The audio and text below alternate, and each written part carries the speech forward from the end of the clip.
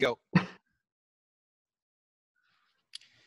Hello, everyone. This is Defend Threat Insights, the weekly group discussion. We have an agenda. Do we usually share the screen for the agenda? I can do that. I'll do that. Sure, why not, right? I'll do that. I always try to scroll it on, or like earlier, I was trying to scroll the screen through Zoom, and I like, oh wait, no. This is not mine. This is not mine. Cool. So everybody's seen the is there any follow-up from previous discussions that we need to? That sounds like a no. Oh, sorry. I think if I remember correctly, all the previous discussions were based on planning breakdown issues. And so I think if we just continued planning breakdown, we'll be good. Awesome. Hello, Daniel. Welcome. Hello.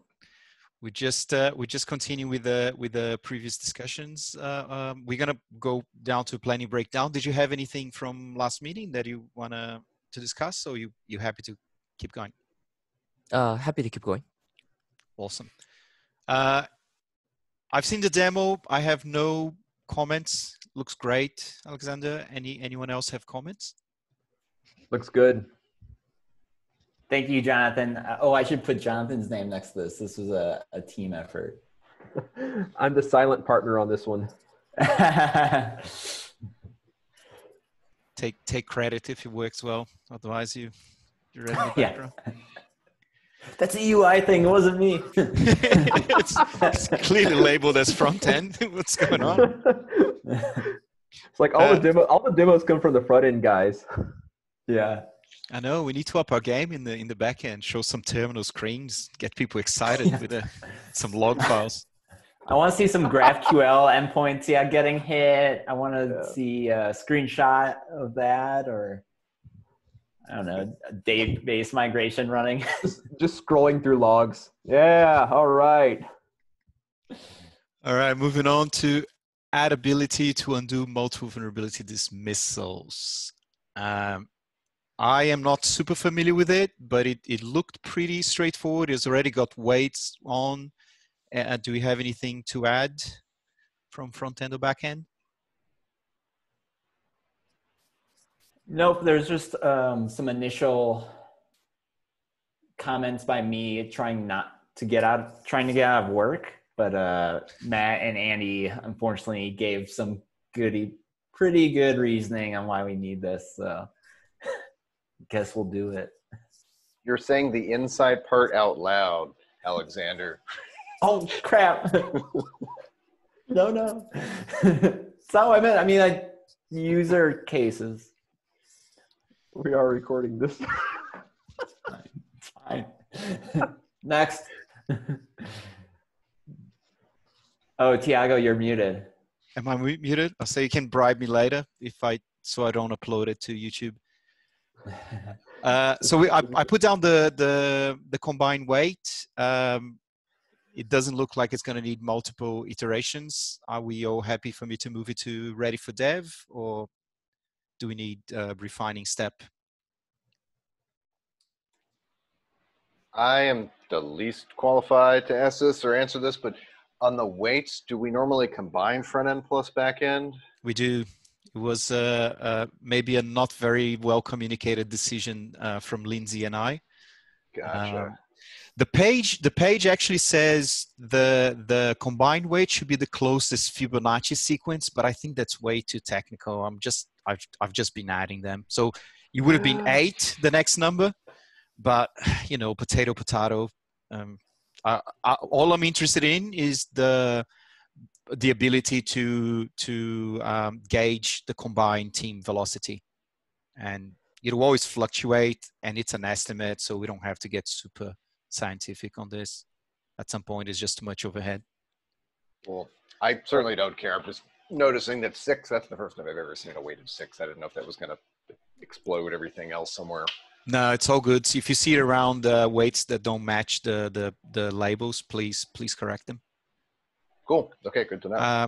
Jonathan and Alexander, I had a question. Yes. So on the refinement on this thing, I know from the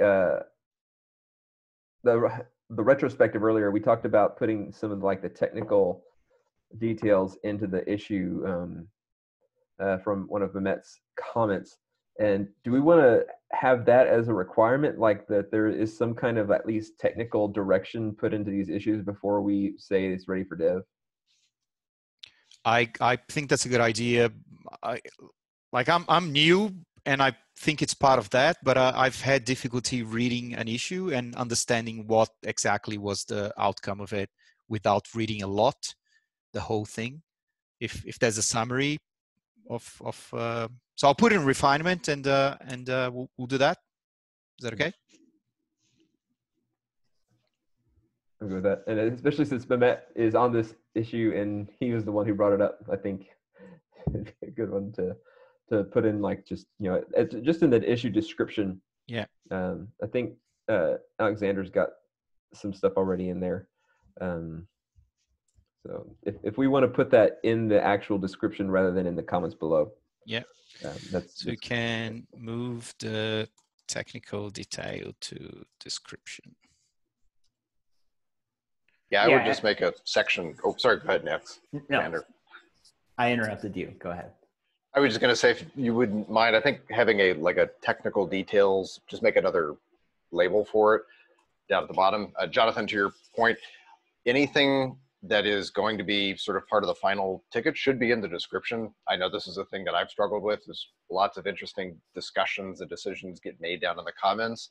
Don't get carried back up to the top into that description, and then they get lost. So it's absolutely the place to put them. Yeah, I've noticed that a lot too, especially when there's a lot of discussion going on.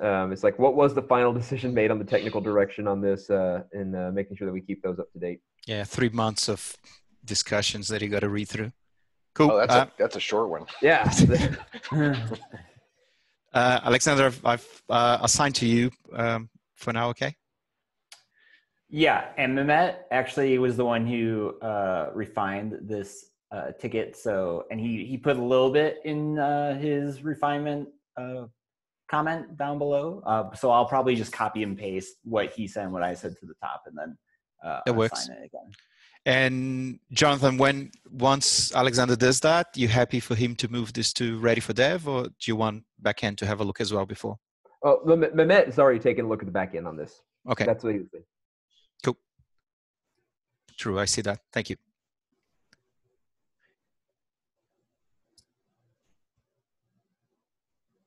Do we need to go over these questions? No, they were in a comment in the ticket, and Matt and Andy adequately resolved them. Thank you, sir. Cool. Moving on to link an existing GitLab issue to a security vulnerability. So if my communication was choppy on the previous issue, this one is even worse because I didn't have time to go over it. So who wants to take over? Here, I left some questions. I can do this. So basically this ask is for much like an MR or an issue where there's a section that says related issues. There's now a section like that in vulnerabilities in the standalone page. And so there's related issues, and there's an add issue and create issue button that is now separate. Well, there's those buttons. And, and then I asked a couple of questions below regarding when the create issue button appears and whether it's that's separate from like resolve with merge request button. Those are a few questions I had. Cool. So looks like a bit more work before we can add weights to this. So we'll follow up asynchronously. Is that the plan? Yeah. I don't think there's any discussion that needs to happen synchronously right now. Sweet. Cool. Let's go to this one. Third party list view, step 1.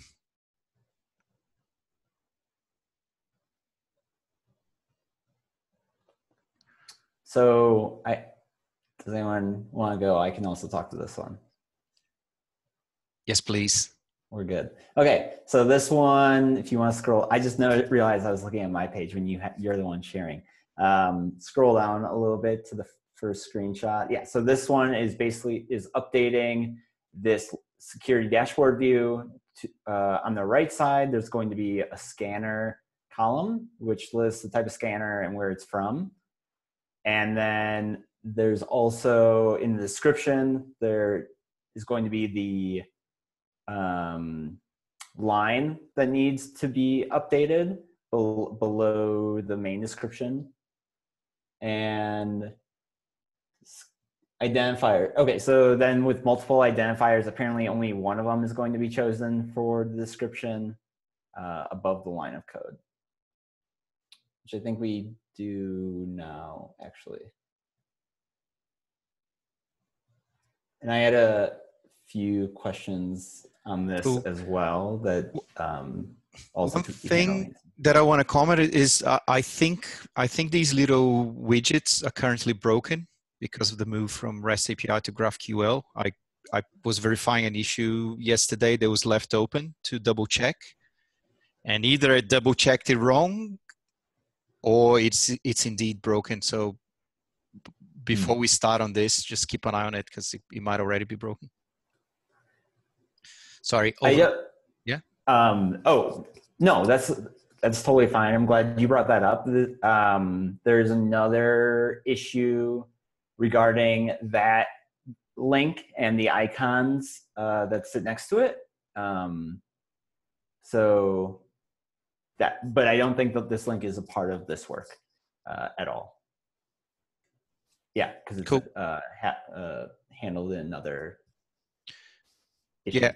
Yeah. Do we need any back-end work on this, or is this already available to us, the stuff we need here?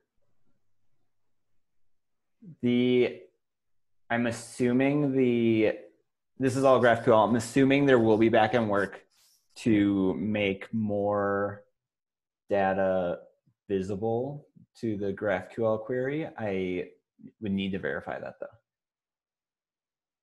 Cool. Let me make a note. Jonathan, you happy for me to assign this to you, to ask you to verify that? Sure. I can do that.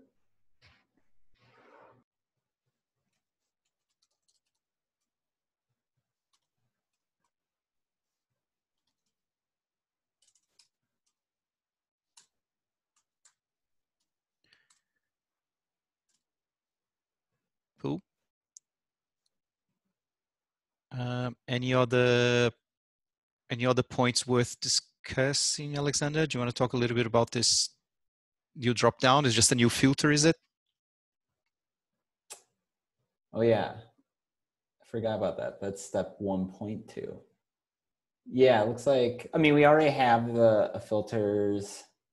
No, we don't. We don't. Oh, we do have a scanner filter. No, we don't. I don't know. I have to look into that. I thought we had the scanner filter, but it's not specific to, GitLab versus WhiteSource or third-party scanners. So there's probably something on the filter side that needs to be updated, but that seems like, I don't know if that's a separate issue or it's definitely two different MRs is my thought, is getting that extra column and updating the filter.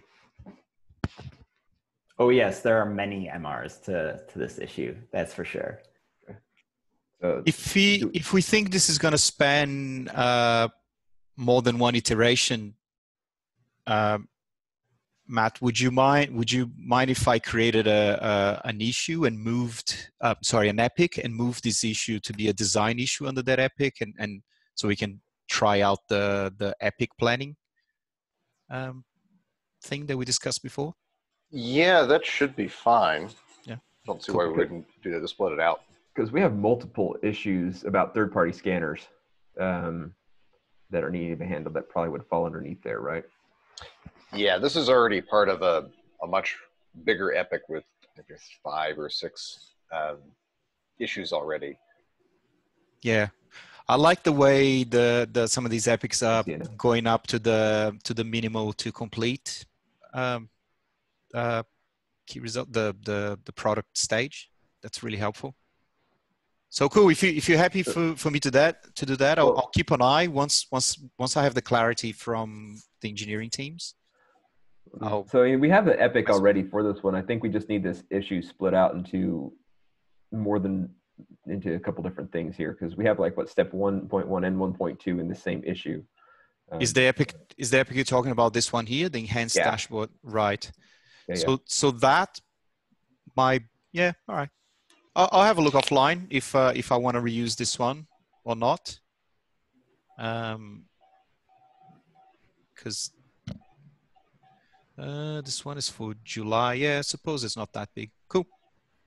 Anyway, I'll decide offline if I want to split or not. But it sounds like we're just gonna create issues from this issue to work on. That's the plan. Yeah, Jonathan, you may be right. We had this originally, I think, together, and so we.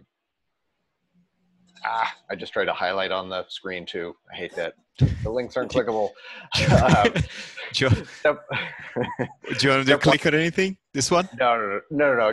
Just noting that, yes, they are really part of the same issue right now. Step 1.1 and 1.2 probably would be better to actually just clone this issue into, copy over just the pieces needed and make an update filters as an actual separate step 1.2 issue. And then I can update this and the other one accordingly.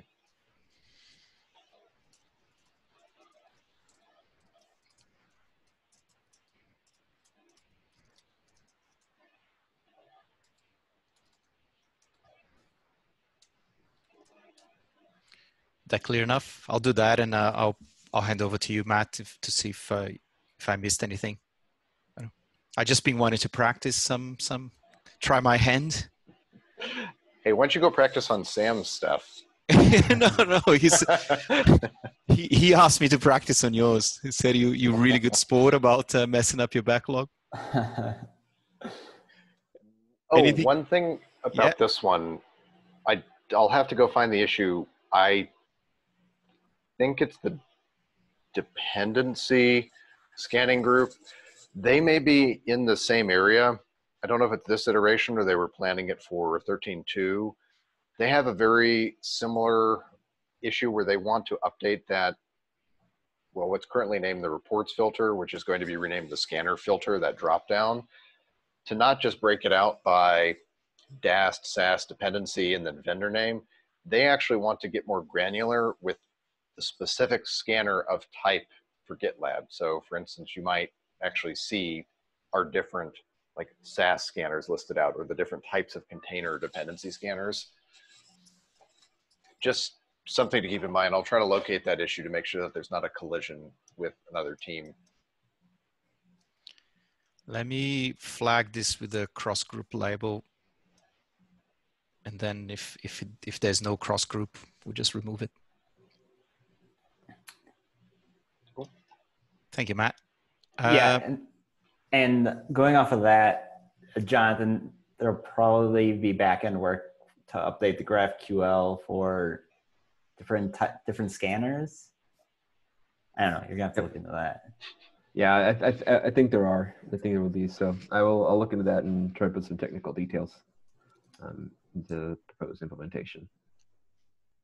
And this was one of the issues we talked about in Planning Breakdown last week.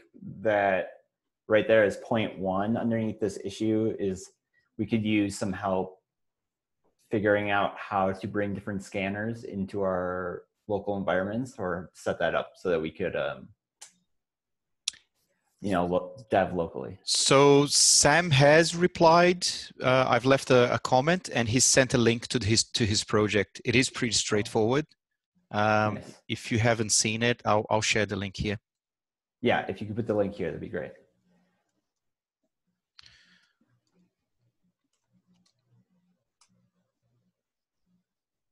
I'll share in a couple of hours. I've got more meetings. We've got 3 minutes left. How are we feeling? Do we want to have a look at this, or call it a day?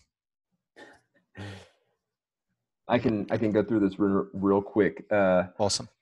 there was I misunderstood exactly what was being asked for in the original in the issue. It was first it was not doing anything. It wasn't taking the branch. It was just going to like the default branch, I believe, at first. And so what I ended up changing it to was pulling from whatever branch the pipeline ran against. So now the problem is if there is a squash, that branch goes away, and we need to be able to repoint it at where that the vulnerability would be currently, rather than where it was in that other commit. So basically, you need to update the existing finding to point to the new location. Is that what you're saying? Correct. It needs to point to, the correct SHA. Like if it gets merged, we've got to be able to point it to the new one rather than the one that went away. Lindsay went ahead and put this one back into refinement. So I can add. I'm going to look into that one, add some details to that to push it forward. Okay, how are you feeling about the feasibility? I've read some discussions where people were wondering how we would be able to identify them. I don't know. That's one of the things I got to look into to see, and read through that, see how we can possibly make that happen. I don't know if it's super simple, because if you've got like a vulnerability that looks the same, I don't know if the fingerprinter will give you the right entry. It might require some changes to the squash function when you click the squash button in GitLab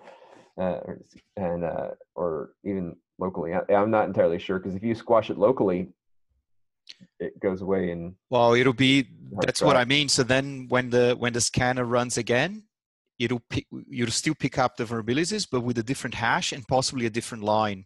Then how do you map that to the previous scan on the same branch? Maybe you throw away. Anyway, you're gonna have to think about it. I don't think it's exactly straightforward. No, this one I don't think will be a straightforward one to have to implement. It'll take some thinking. I'll probably have to pull in Philippe to. I don't know why I call him Pierre. There's a weight in here. I don't know who added it. I don't trust it. The 2 I think was for the original. What I thought the original issue was. Right. So that weight that weight needs to go away for now.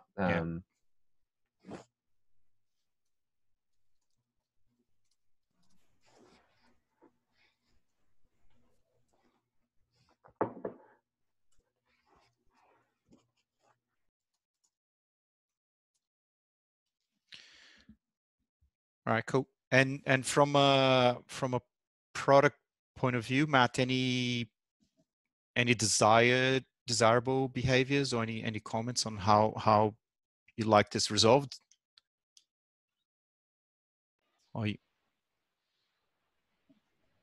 No, just just get it done. No. Yeah, no. I mean, honestly, I didn't see this one in the agenda this morning, so I didn't re-look at this one more carefully. I added about 30 minutes ago. Yeah, so I'll need to take a look. I'll be honest, when we get into the nuances of all of the branches and the commit IDs and all the things with vulnerabilities, I really don't have a great answer for it.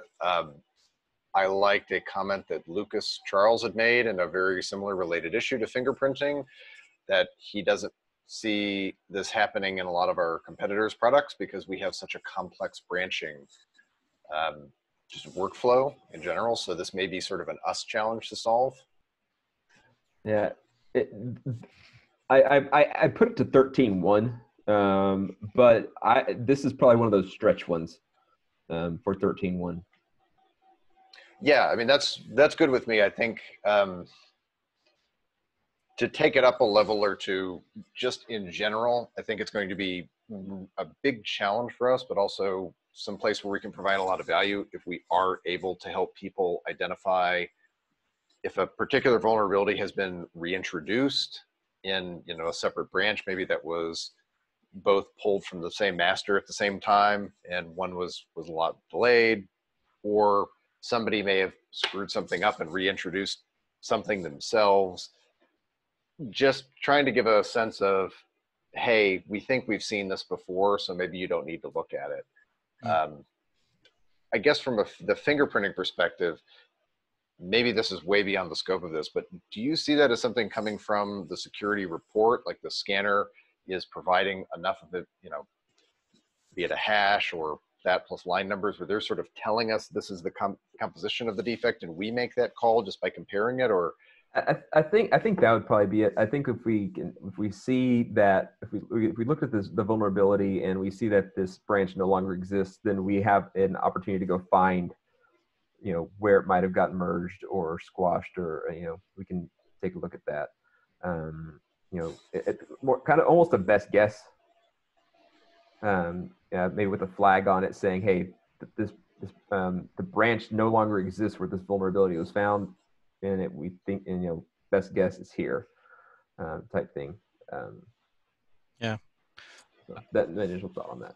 All right, I'm calling it. It's time. Thanks, everyone.